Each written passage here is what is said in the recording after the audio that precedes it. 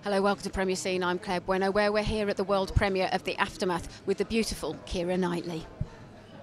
When we see your character, I felt that she was lost, and she comes into this big house, which seems to amplify that. Is that something that you got when you read the script?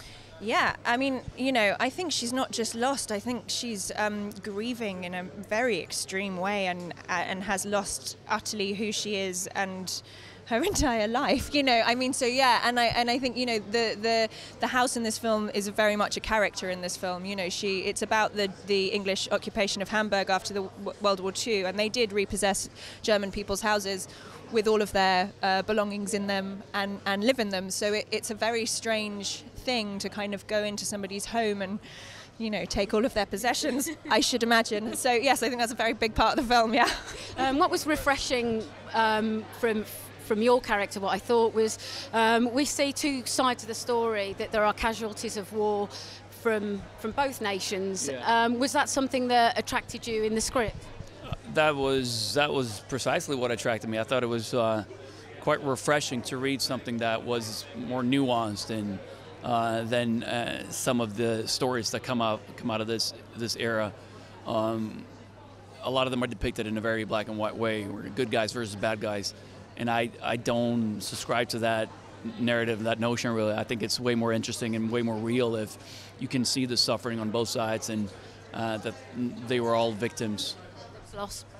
Yeah, tremendous loss on both sides, obviously. Yeah. What I saw about your character was there was this huge amount of humanity in him. Is that what you felt when you read the part? Yeah, it's hard not to. It's hard not to when you watch the documentaries on World War II, and it's hard not to when you see what the Germans suffered at the end of World War II, and and the mess that they were in, and a lot of them didn't ask for it. They weren't part of it. They were shopkeepers and sons and daughters and kids and 10-year-olds, and they had no legs and no food. So it's easy. It's hard not to feel some kind of empathy. It's hard to get in touch with the anger, I guess. That a lot of the other people felt towards Lewis for trying to put them back together, bringing a German into the house and all that. But in the end of the day, you can build it or you can destroy it. And and I love that Lewis chose to build it. As an English colonel and as a husband. What I loved about your character is that nothing really escapes her, does it? She's really got her eye to business. Yeah, right. So I think she arrives in Hamburg with a real... she holds a lot of prejudice towards the Germans when she arrives in Hamburg, and she's offered up these pamphlets that tell her how to prepare when she arrives into the city.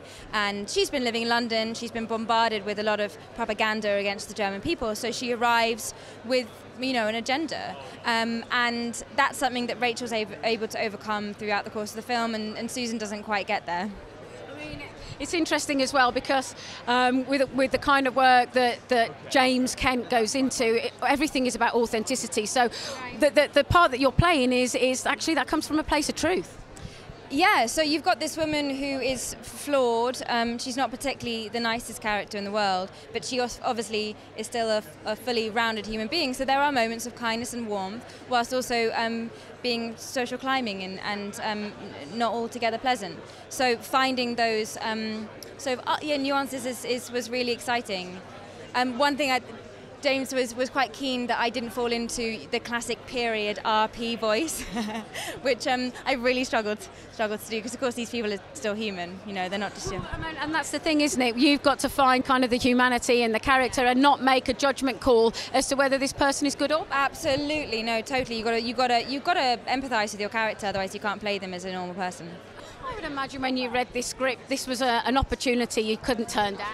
Oh, absolutely, yeah. It's a really, really beautiful script and an amazing book, and then the opportunity to work with James and Jason and Keira and Alex was really, really incredible. And I think what's wonderful about this script as well is that it really is an actor's piece, isn't it? Yeah. Can you tell us more about the character that you were playing and what you got from being a part of the film? Yeah, so I play Barker. Barker is a young Irish private who is Jason Clarke's character, Lewis Morgan's driver. But yeah, so that's who I play. That's probably all I can say without giving anything away. But yeah, it was amazing. It was an amazing experience to work on this film, and one thing that was so lovely about it was that everyone was so nice, you know, and these are people who I've looked up to, you know, my whole life, and yeah, so it was incredible to work with them and have them be so caring and generous. And Jason really is superb in this film, isn't he? Acting against him must have been a real delight, and you must have learned such a lot. Yeah, absolutely. He's incredible. We had a little bit of rehearsal time before we started filming, and then every day working with him was amazing. And he's such a generous actor and so lovely on and off camera. And I learned loads from him. And working on a story like this that's so much based on authenticity and facts, what happened, I imagine on a personal level it must have been a real education. Absolutely. That's one thing that's really amazing about working on things like this, is that you get to learn so much about the time that it's said. I really didn't know a lot about this time in history. I knew a lot about the war and everything, but not really, not really about this specific time. So that's one thing that's really cool, is that you get to find out more and more about it. The thing I found, like when I watched the film, was that it's a film that resonates with you. It lingers, and you find yourself going back to it. Is that something that you found when you first read the script?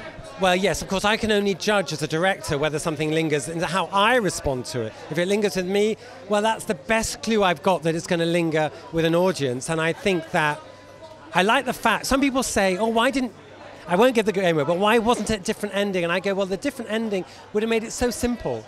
This ending makes you think about it.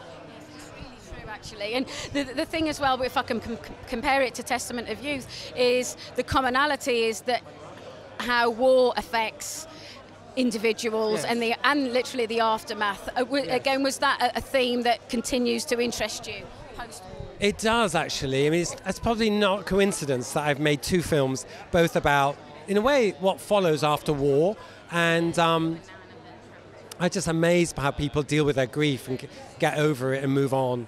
And I want this film to be an inspiration for anybody who's lost anybody to feel that they can rebuild themselves. Actually, time is a great healer. And I think what's really refreshing about this film as well is that we see the story from both sides, the effect that war and the impact that it's had on both nations, actually. Was that important for you to convey that lack of bias? You know what, that's for me the most important message of the film, because Germans are not very often shown to have been victims of the war, just like we were. But of course they were. Hamburg was bombed just like London. In fact, it was much worse than London. The bombs that fell on Hamburg in 3 days was the same as the total dropped on London over the entire war. And that's what was interesting for me, learning that from the film. So for authenticity, I imagine the factual accuracy was paramount. Yeah, we were very, very careful about that. We had military consultants, we had medical consultants.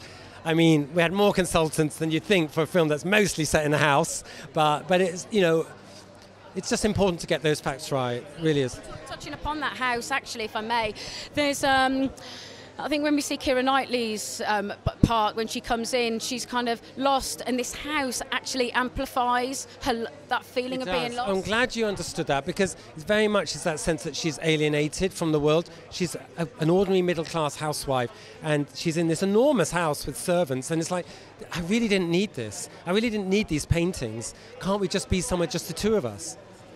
That's it from the world premiere of the thought-provoking The Aftermath. Please remember to give us a like and subscribe so we ensure we see you next time.